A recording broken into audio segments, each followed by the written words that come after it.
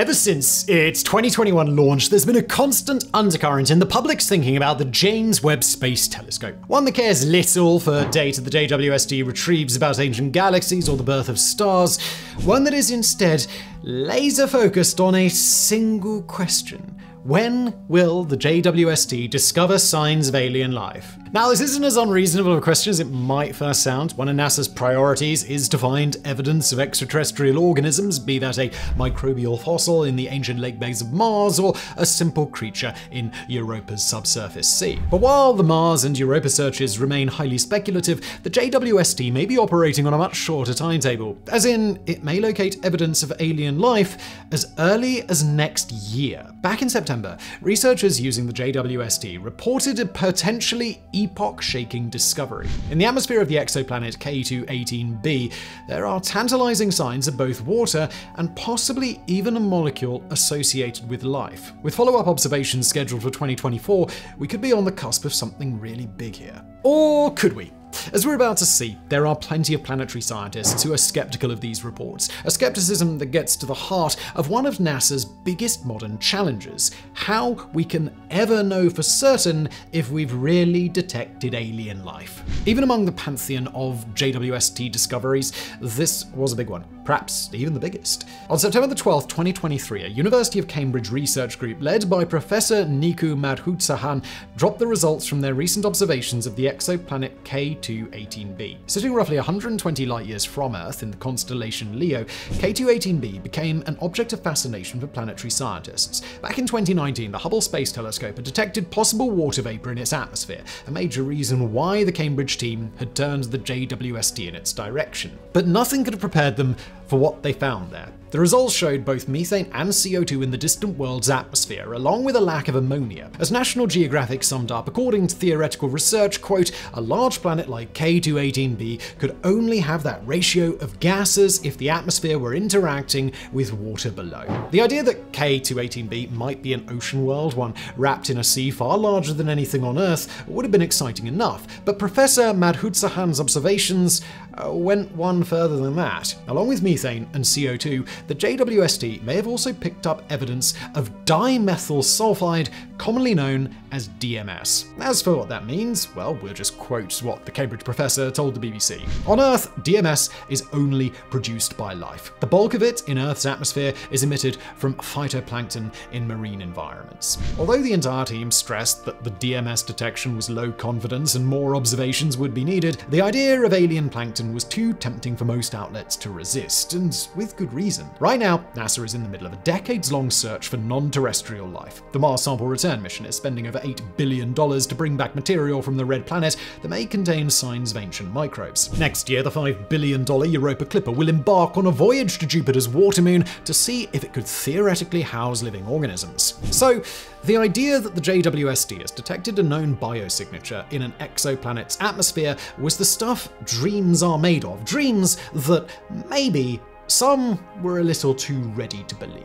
But we'll come on to the reasons to be skeptical later on in today's video. For now, we simply need to sketch out a couple of important things for this video to make sense. One, what exactly is K2-18b? And two, how do we even go about detecting stuff in its atmosphere in the first place? I mean, it's really far away.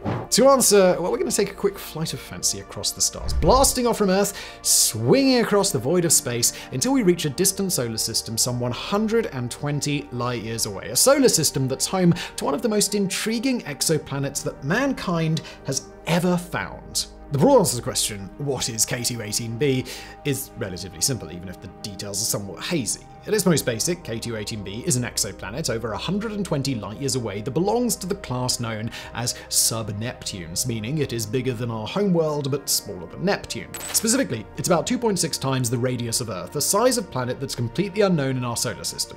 That unknown aspect makes it tricky to theorize what K2-18b is actually like. Most rocky exoplanets we expect to be like Earth or Mars. Most faraway gas giants we expect to have at least something in common with Jupiter or Saturn. But sub-Neptunes? well, simply nothing local that we can compare them to. As the saying goes, like a blind man at an orgy, scientists are groping in the dark. Still, we do at least know enough about K2-18b to make some educated guesses. For example, we know it orbits its local star, a red dwarf known as K2-18, in its habitable zone, meaning that were water theoretically to exist on its surface, it would be liquid, just like on Earth. Now, not that it orbits at the same distance as our world, though, with the distance between our Sun and Earth being 1 astronomical unit, or AU, K2-18b orbits a mere 0.16 AU from its home star. In the context of our solar system, that would be far closer than Mercury, so close that a year would last a mere 33 days, so close that the angry elder god we call the Sun would fry its surface to an unthinkable crisp. Luckily for any space plankton on K2-18b, its star's a lot cooler than our own. So cool that the two could practically hug without instantly turning any surface water into steam. And that last part's really important because if recent theoretical research is anything to go by, surface water might be what planets like K2-18b are all about. Back in 2021, Professor Niku Madhutsahan, as in the same dude whose team may have detected DMS, published an intriguing paper in the Astrophysical Journal concerning the composition of subneptunes. In its most basic form, his argument was that they could contain a whole new class of exoplanet. Planets which are wrapped in globe-spanning oceans that slosh around beneath the hydrogen-rich atmosphere. Planets that Madhutsahan has since nicknamed Haitian worlds, a word combining both hydrogen and ocean. If they exist, these water worlds could be unlike anything we've ever encountered. Up to 10 times the mass of Earth and twice its radius, they would be spectacularly hot. So hot that the temperatures would reach temperatures of 200 degrees Celsius. Despite this, the main feature of these Haitian planets wouldn't be a void of steam, but a vast layer of water surrounding a small rocky core, a gigantic ocean that would account for perhaps 90% of the world's entire mass. An ocean that, theoretically at least, should be capable of supporting basic microbial life. As an added bonus, the thick atmospheres of these worlds would mean a greater zone of habitability around their parent star than a rocky planet like Earth, sort of like how Canadians can still strut around in t-shirts at temperatures that would make most of us curl up and die. Given the known abundance of subneptunes, as well as this greater habitable zone, Haitian worlds could therefore be the best places to look for life, especially since larger planets are, as you'd expect, easier to study from afar. Hence, Madhutsahan's team using the JWST to peer across the gulf of space at K2-18b. A decision that maybe, just maybe, will soon confirm the existence of Haitian worlds. Not that doing so will be easy. As we're about to see, using even something as powerful as the JWST to detect ocean worlds is absurdly complicated. First in January, and then in April of 2023, the JWST trained its eye on the star K2-18 for a combined total of 5 hours. During these 5 hours, split into 2.5-hour blocks, the distant world K2-18b transited in front of its home star. As it did so, the light from that star passed through the planet's atmosphere. It was this light that was captured by the JWST. That allowed Madhutsahan's team to reach their conclusions about the makeup of the atmosphere. As the BBC explained, quote, "That light contains the chemical signature of molecules in its atmosphere. The details can be deciphered by splitting the light into its constituent frequencies, rather like a prism creating a rainbow spectrum. If parts of the resulting spectrum are missing, it has been absorbed by chemicals in the planet's atmosphere, enabling researchers to discover its composition." And that is how we're able to discover what molecules are present on faraway planets. But it's not as simple as just looking at the spectrum and going, looks like we've got aliens, doesn't it? You see, every detection comes with what clever science types call a sigma value. For us laypeople, a sigma value is basically code for how confident the researchers are that this isn't a fluke, and they're not going to look like idiots. For example, if you detect something with a 1 sigma signal, that means there's a fairly big chance that the molecule you think you found is no more real than your high school girlfriend who totally lived in Canada. A 2 sigma signal is more like listening to some jock boasting to his date about how much he can lift. More plausible, but quite possibly still not real. By the time you get to 5 sigma, you're dealing with stuff that's almost certainly true.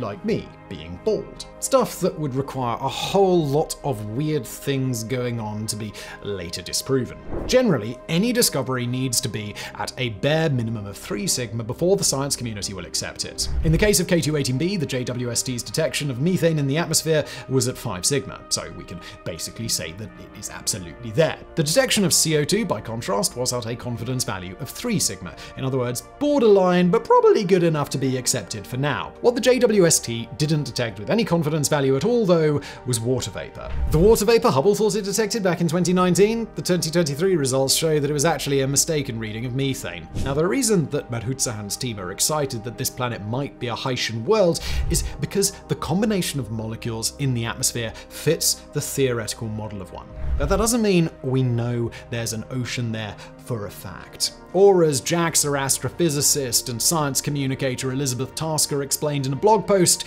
we have not discovered water on K2-18b. All we can say is that the planet does not have an ocean. Now, if all of that hedging is a little bit frustrating, well, sorry, but that's just kind of how science works. While we'd love to join you guys geeking out about distant ocean worlds, we wouldn't be doing our jobs properly if we didn't follow the lead of real astrophysicists and treat this whole Haitian planets thing with caution.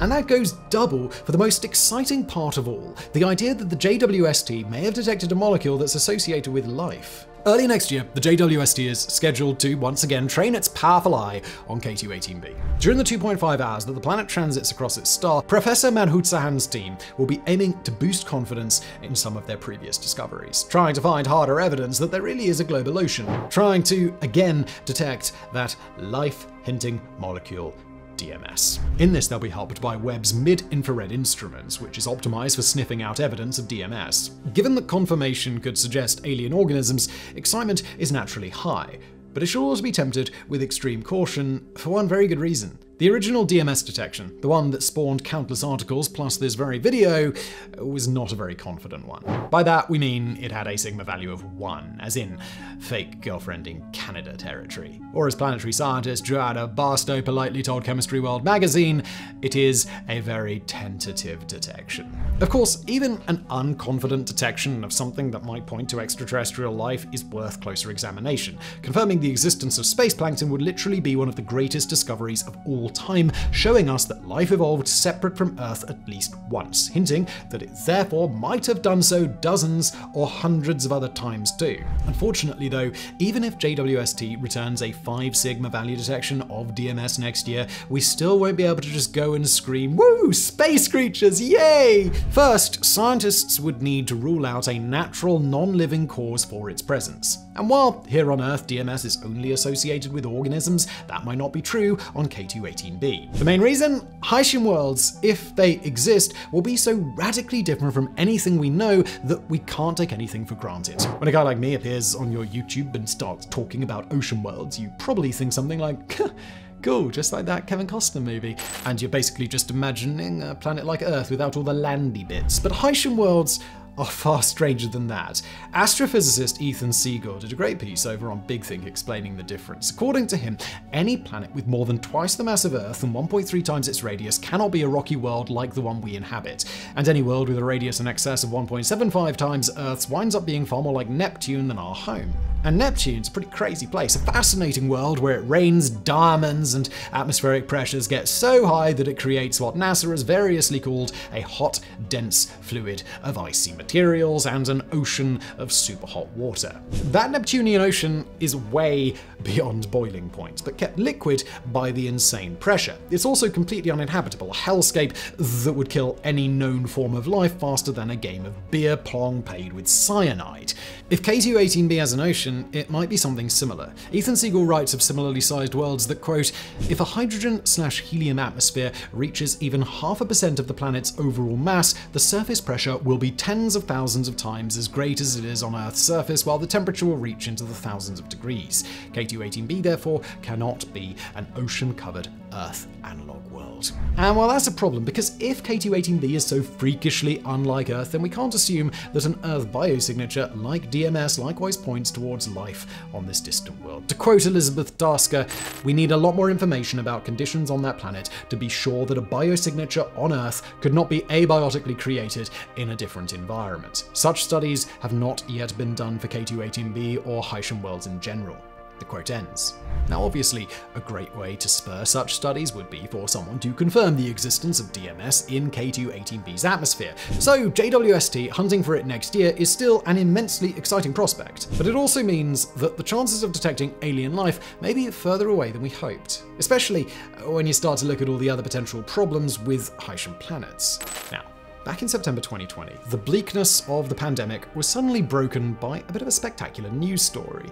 As the rest of the world was going mad in lockdown, a team of scientists reported in the upper atmosphere of Venus a molecule that's thought to be a sign of life. What followed was a gigantic circus as the media leapt on the announcement as proof that we'd just discovered Venusian space critters. To this day, there are some who believe the choice of 2 Venus probes for NASA's next Discovery mission, announced not long after, was influenced by the phosphine find. Fast forward to 2023 though, and the overwhelming consensus is that we've no hard evidence for phosphine in Venus's atmosphere. It might be there, but the 2020 findings were no way near robust enough to trigger such a high-profile announcement. This is a major reason why everyone's now being super cautious about DMS on K2-18b. But there are other good reasons too, including the big theoretical issues with Haitian planets. One such issue is the probability of runaway greenhouse effects. Because of all the hydrogen in their atmosphere, Haitian worlds would react to sunlight differently to Earth. Place one with atypical atmospheric pressure into the same orbit as our planet, and recent research has shown that the oceans would overheat and boil away. To have a chance of sustaining liquid water, you have to drag the planet out beyond Mars, beyond Ceres, right out beyond the edge of the asteroid belt. Finally, at a distance of 3.85 AU, a typical Haitian world with atmospheric pressures 10 times that of Earth would at last be able to keep its ocean. The problem? We've yet to detect a single Haitian world candidate that falls within this new zone of habitability. That includes K2-18b. Even though its star is much cooler, if this new research is right, it should still be too close to support liquid water. But even if we were to confirm the existence of an ocean, that doesn't mean it would be inhabited. It might not even be inhabitable. The issue is to do with the sheer weight of so much water in a planet-wide ocean. To once again quote expert Elizabeth Tasker, quote, "A huge global ocean puts so much weight on the planet that it throttles the geology. Forming under high pressure, deep-sea ices seal off the rocky parts of the planet and, at the very least, shuts down the carbon-silicate cycle. If the carbon-silicate cycle is cut off, then alternative mechanisms are needed to adjust the greenhouse gases to keep the planet temperate and provide the nutrients that would be available from the silicate rocks." End quote. Without these nutrients, there's nothing for life forms to feed on, nothing to create the chemical stew that would get life going in the first place. While it's theoretically possible meteorites bring enough nutrients into the ocean, it's also possible that any Haitian planets that do exist are just lifeless water worlds. We won't really know until we get to properly observe one and find out what their deal is. All of which is our really roundabout way of saying that while the possible detection of DMS on a watery exoplanet is indeed cool, it's also unlikely to lead to confirmation of extraterrestrial life. At least not at any point in the near future, and not without substantial extra research. And look, we'll be honest with you, this wasn't the conclusion we were hoping for when we started making this video. We'd much prefer to now be telling you that the scientific proof of funky space fish is just around the corner. But, as the saying goes, extraordinary claims require extraordinary evidence. And as we've hopefully demonstrated, DMS alone might not be evidence enough. Still, that doesn't mean we have to end this video on a down note, because aliens or not, the study of K2-18b is still incredibly fascinating. With the JWST, we are now, for the first time, getting to know some of the different planet types that we share our universe with. Massive worlds, far bigger than Earth, that are just waiting to be explored. Worlds that we're slowly unlocking the mysteries of, one observation at a time. It may be that these worlds turn out to be uninhabitable nightmares. It may be that the Haitian worlds theory turns out to be correct and we're surrounded by a multitude of living ocean worlds. The point is, we won't know without studying these far-off places. Whether they eventually detect life or not, Professor Madhutsahan's team are doing the world a favor by starting to chip away at these mysteries. In doing so, they raise the possibility that someday soon, some other scientist takes a reading with the JWST and really does find a biosignature. Really does get to declare to the world, yeah guys, it's aliens. We can only hope that it's a day that arrives sooner rather than later.